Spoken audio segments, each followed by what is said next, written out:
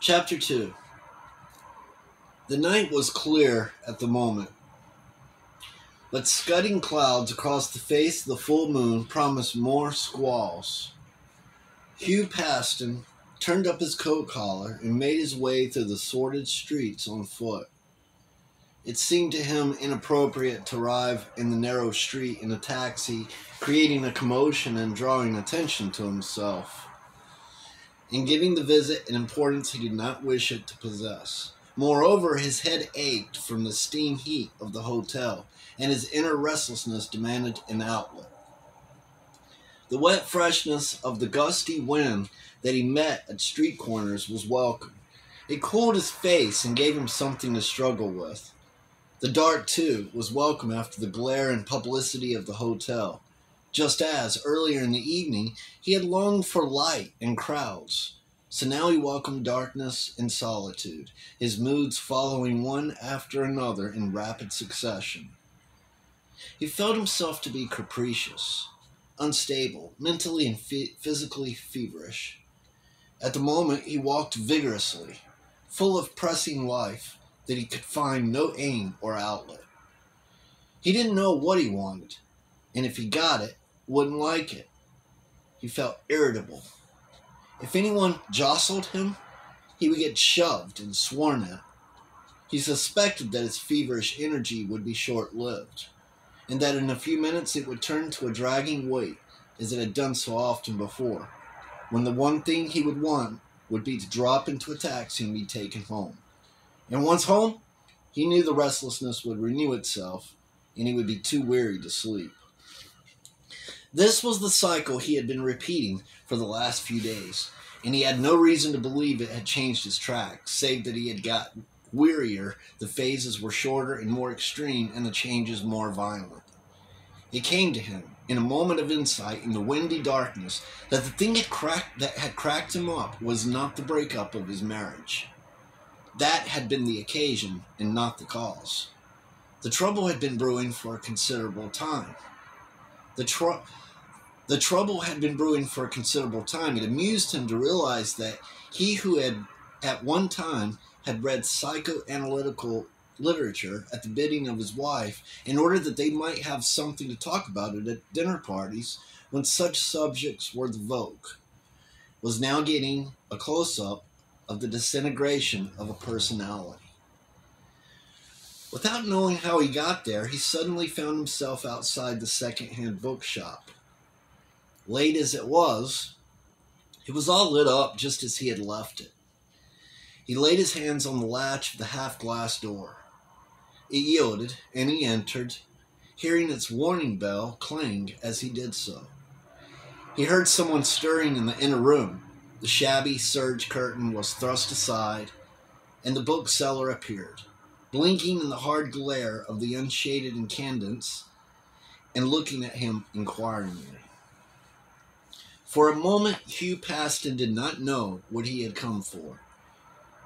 His mind was slipping its cogs, and it scared him. With a Herculean effort, he pulled himself together and managed to say stumblingly, "You said you had another book on the same subject, in French, I think it was." And the situation was saved. At least he hoped it was. At any rate, the bookseller accepted him in a matter-of-fact manner as an ordinary customer. His face showed no surprise at the oddness of the demand or the lateness of the hour at which it was made. Had Hugh Paston had his wits about him, he would have known that the very absence of surprise indicated that he might just as well withdraw his head from the sand, as his tail feathers were clearly visible. Though, of course, he had no means of knowing that shortly after his previous visit, the Vautrin bookseller had been out for his usual evening stroll after shutting-up time, and buying his usual evening paper, had found an illustration on the picture page in which the press photographer had been lucky enough to catch one face clearly. The face of the chief mourner at a certain sensational funeral. and staring at it, had murmured to himself, "Poor devil." So that was why he wanted something exciting, but couldn't be bothered to read a foreign language? The bookseller studied his visitor for a moment before replying. "Ah, yes," he said at length. "Hossman's Labas is the book you are referring to. I have it here. Your mention of it roused my interest in it, and I have been dipping into it again myself. I have also remembered that I was a little rash in saying there are no books in English on the subject of the Black Mass. No books worth having, that is. I do not call sheer sensationalism a book. There is nothing, so far as I know, strictly on the subject of the Black Mass, but one or two interesting books on cognate subjects. The Devil's Mistress, for instance, and The Corn King, and The Spring Queen. Perhaps you would like to look at them. I've got them here if you would be so good as to step this way." He drew back the tattered curtain that hung in the doorless gap between the bookcases, and passed and followed him into the inner room.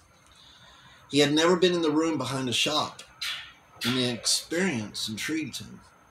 Half the world does not know how the other half lives, and he was about to have a glimpse of a side of life that had never been open to him before. He hoped it would distract his mind. He found himself in a smallish room, too lofty for its size. There was a gas bracket, but it was not lit. Such light as there was came from a green-shaded oil lamp that stood on a small table beside an ancient leather-covered armchair drawn up to the hearth. The lamp threw a small circle of gentle light onto the chair. The rest of the room was in a dim, warm gloom, for the fire in the old-fashioned grate was low. Serge curtains trimmed with a gap-toothed ball fringe were drawn carelessly across a long French window on the wall opposite the doorway by which they had entered, and beside them was a half-open door through which the corner of a sink was visible. The walls were lined to the ceiling with the bookseller's stock in trade. Piles of dusty books filled the corners of the floor. A small kitchen table covered with a coarse blue and white checked tablecloth occupied the center of the room, and was the only bit of furniture in the place that was not cumbered with books. A wooden chair drawn up beside it indicated that it was the dining table. The absence of a second chair indicated single blessedness. The fireplace under its white marble mantelpiece was a beautiful bit of wrought ironwork with high hobs at either side, on one of which a black earthenware teapot stood warming, and on the other a heavy willow-patterned plate. An exceedingly ancient and mangy gray goatskin hearth rug and an exceptionally heavy set of fire irons completed the equipment. Upon the opposite side of the hearth to the armchair with the lamp at its elbow was a big, broken-springed, leather-covered sofa of the same breed as the chair, its seat full of books.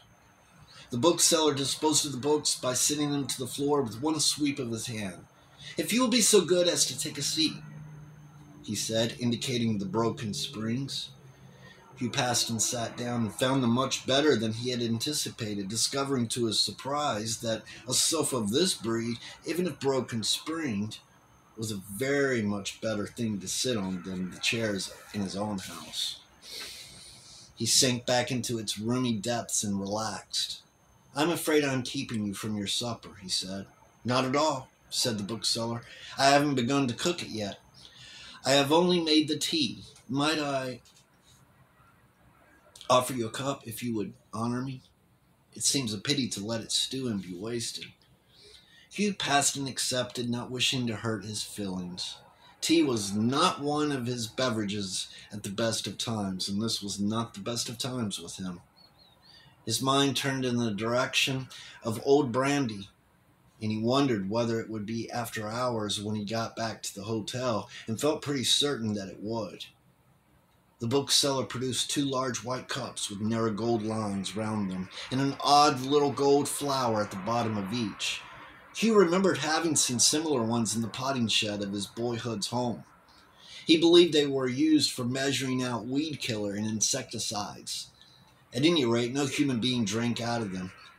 Into these roomy receptacles went some milk from a bottle. Soft sugar was shoveled in with what looked like a lead spoon. And then a stream of rich mahogany fluid was applied from the broken spout of the black teapot. "This," said the bookseller, handing him a cup, "is a man's drink." Hugh passed and was rather startled to hear such an epithet applied to a cup of tea. But as soon as he sampled it, he knew it to be justified. It was hot. It was strong. It was rich in tannin. And although it had as much kick as a cocktail and bore not the remotest likeness to tea as it was understood in his wife's drawing room. "By Jove," he said, "that's good stuff. I think you've saved my life. Have another cup?" "I will." Another cup was dispensed and drunk in a companionable silence. Hugh Paston in his tailcoat on one side of the hearth, and the old vulture in his dusty dressing gown on the other. Hugh had a sudden flash of realization that with this man one would not touch surfaces as in Mayfair. If one touched him at all, one would touch the real man. And he felt that in some curious way he had touched him. And to that human touch, something in him suddenly clung desperately like a child. The old man had eyes of a very bright blue, deep set under superciliary ridges like a gorilla, and overhung by eyebrows that would have served most folk for a mustache. He was clean-shaven, and his tan leathery skin hung about his chops and folds, after the manner of a bloodhound. His mouth was large, thin-lipped, and humorous, very like a camel's. Hugh Paston, at first sight, had taken him to be somewhere in his 80s, but in actual fact he was a battered and dilapidated 65, looking much older than he need on account of his dressing gown, a garment usually associated with the infirm. He, for his part, looking at the man opposite him, judged him to be in the early 30s. But that whatever might be his actual age, he would never look a young man again. He wondered whether he had been deeply in love with the woman who had died with her lover, and surmised that he had not. There was a hungry and restless look about his face that is not seen on the face of men who have loved, even if they have been crossed in love. This was a man, he thought, who was unfulfilled. Life had given him everything he wanted and nothing he needed. Lack of spiritual vitamins and a rachitic soul was his diagnosis. He judged that there was too much idealism in this man to start him drinking, but that he would prove rash and erratic in all his doings unless a steadying hand were laid on him at the present juncture, and probably rush into the wrong kind of marriage, or a ruinous co-respondentship with some woman for whom he cared not a single hoot. He, for his part, had a hearty contempt for Mayfair and all its ways and works, and the contempt was genuine and not of the sour grapes vintage. For he held that the average inhabitant of that district would never be able to keep his head above water in a competitive world unless he had a swimming bladder tied to it in the shape of inherited money. Had he been kicked out into life through the gates of a council school, he would have landed in the gutter and stopped there. So honest and complete was his sense of superiority that he had to overcome a kind of inverted snobbishness in holding out a friendly hand to the man who had not been the architect of his own fortune. He was watching his visitor carefully, and observed that he was settling down and relaxing and being not without experience in the ups and downs of life himself. Knew that a reaction was on its way, and the fellow would soon feel more dead than alive. He wondered what could be done to tide him over his bad patch. "I wonder if I might offer you some supper, sir?" It is getting late, and I don't know what you are, but I'm getting hungry. Yes, by Jove, now that you mention it, I am. The old man moved off through the door beside the French window, lit an incandescent burner, and passed and saw a little built-on kitchenette, small as a ship's galley. The pop of gas indicated a gas stove behind the door, and in a few moments there was a noble sputtering. The old man came in with a second plate and put it to warm beside the fire. The heavy black kettle was restored to the hob. Eggs and bacon suit you? He inquired. First rate. Couldn't be better. 2 eggs? Rather. It is a surprisingly short space of time the bookseller reappeared with a loaded tin tea tray and began to shuffle a miscellaneous collection onto the table in the middle of the room.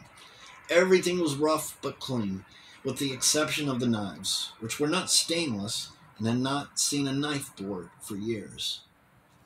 The old man looked at them doubtfully.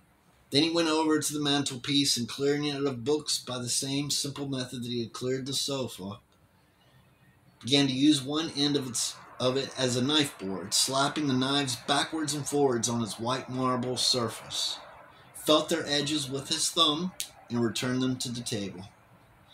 There's one thing about marble mantelpieces for cleaning knives, he said.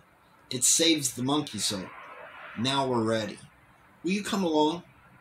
He plunged his hand into a huge pile of books that rose in a far corner, groped among them for a moment, gave them a shake that spilled them onto the floor in an avalanche, and drew out a second kitchen chair, which he carried to the table. They seated themselves.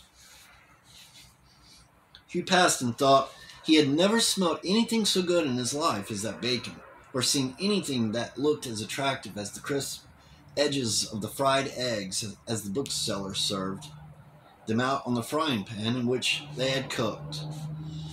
They fell to. The old man did not seem disposed to talk, and Hugh Paston, who felt as if he had not had a meal for a week, did not feel disposed to either. They ate in silence. At the conclusion of the meal, his host put the black teapot back in its place on the hob and filled it up from the kettle.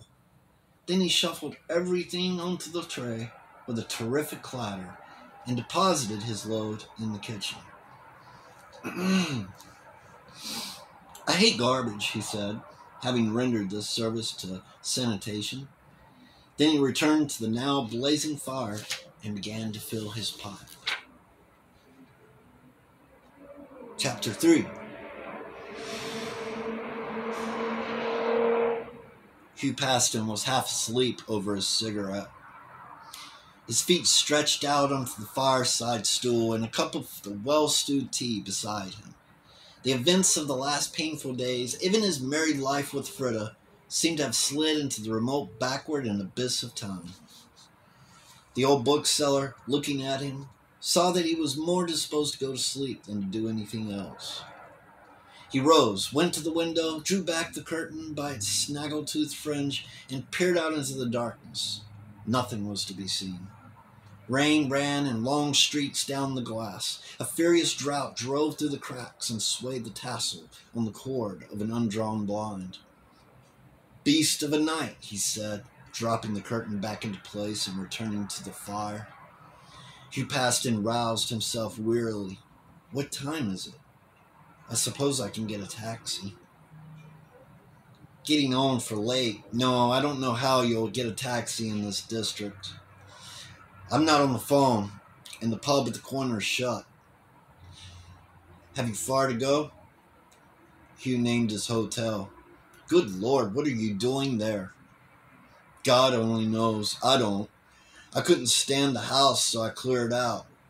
It never occurred to him that he had told the bookseller neither his name or history. Yet, he took it for granted that the old man knew all about him, as in fact he did. The bookseller looked at him thoughtfully. You can't go back there. No, you certainly mustn't go back there. Look here, sir. Can I offer you a bed for the night? You're very welcome to one if you care to have it. That's dash kind of you. Yes, I'd be very glad. The old man took the lamp in his hand and led the way into the shop. In one corner was a narrow wooden stair with no handrail, no better than a glorified stepladder.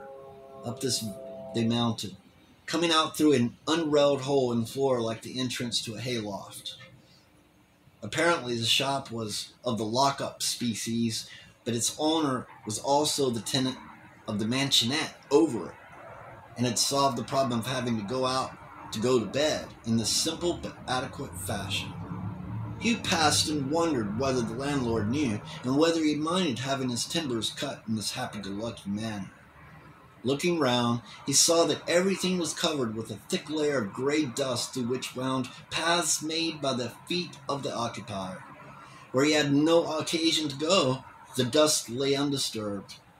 Hugh wondered whether he had been wise to accept the offer of a bed. They went up another flight. A bit of faded old felt carpeted the upper landing, but it looked as if it were shaken out of the window from time to time.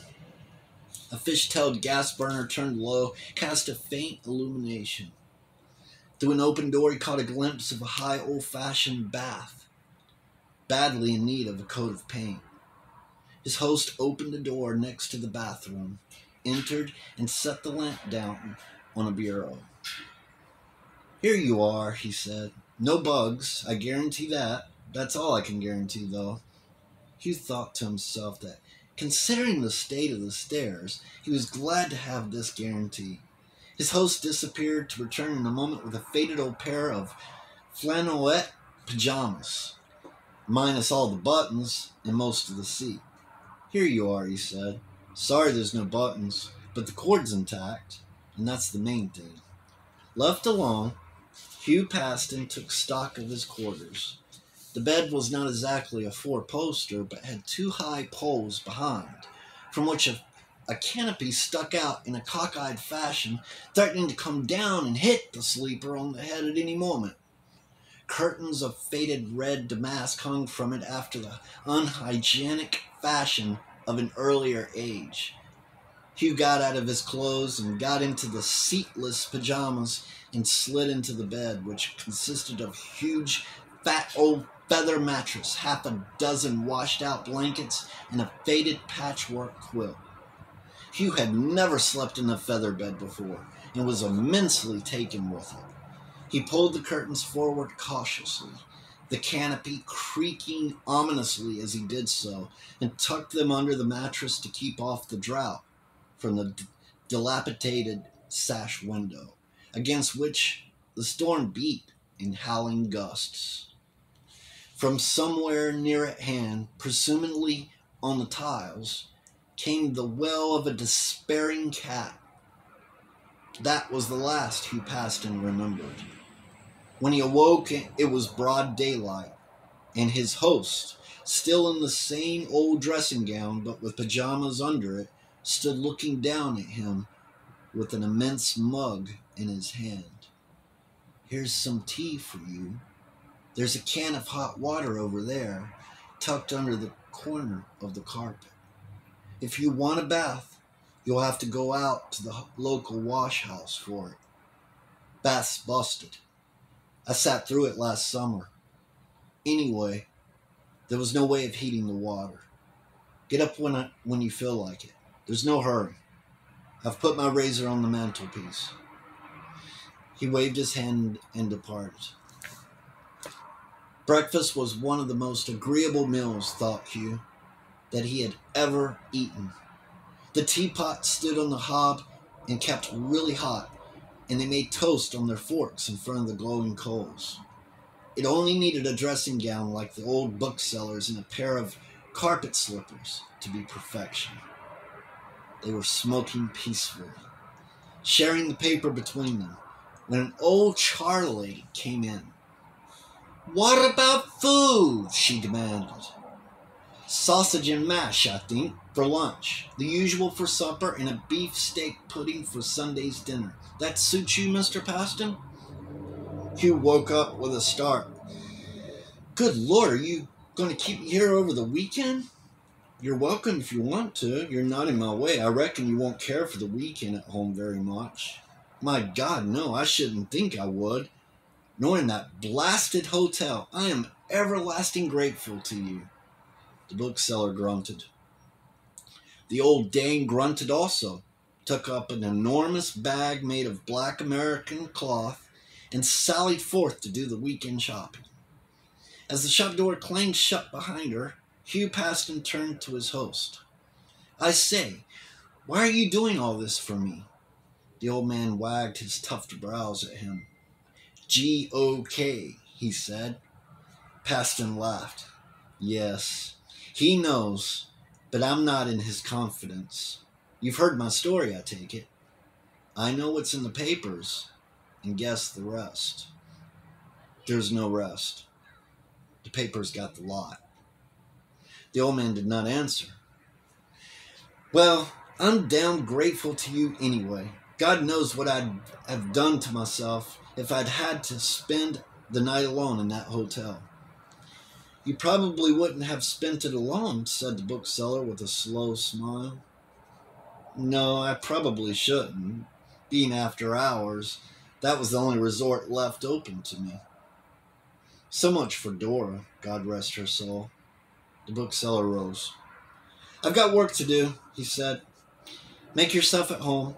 There's plenty to read. Don't let the fire out. He disappeared through the curtain into the shop. Left to his own devices, Hugh Paston put his feet up on the sofa and settled down to his cigarette. Uncommonly comfortable quarters, he thought.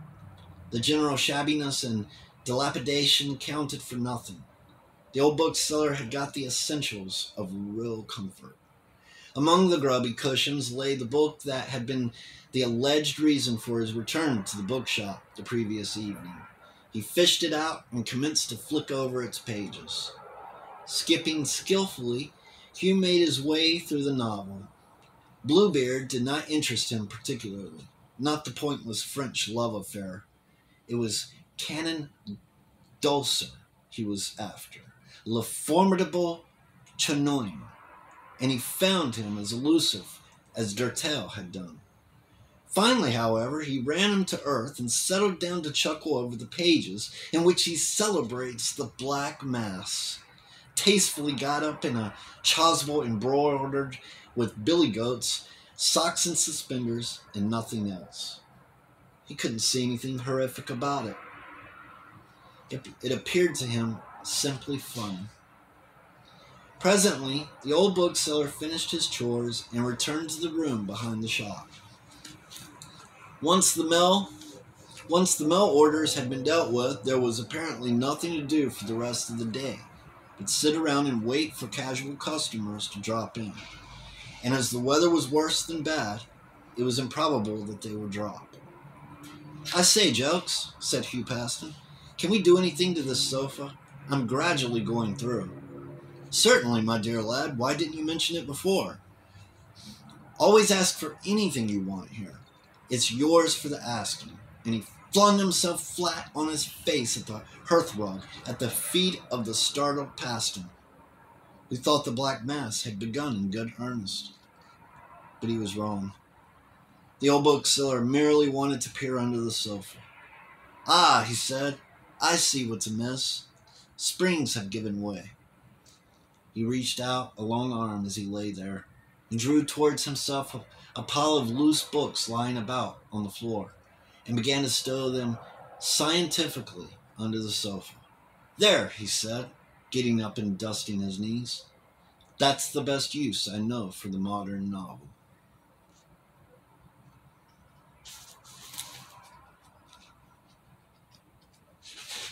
That's chapter 3. Go for God.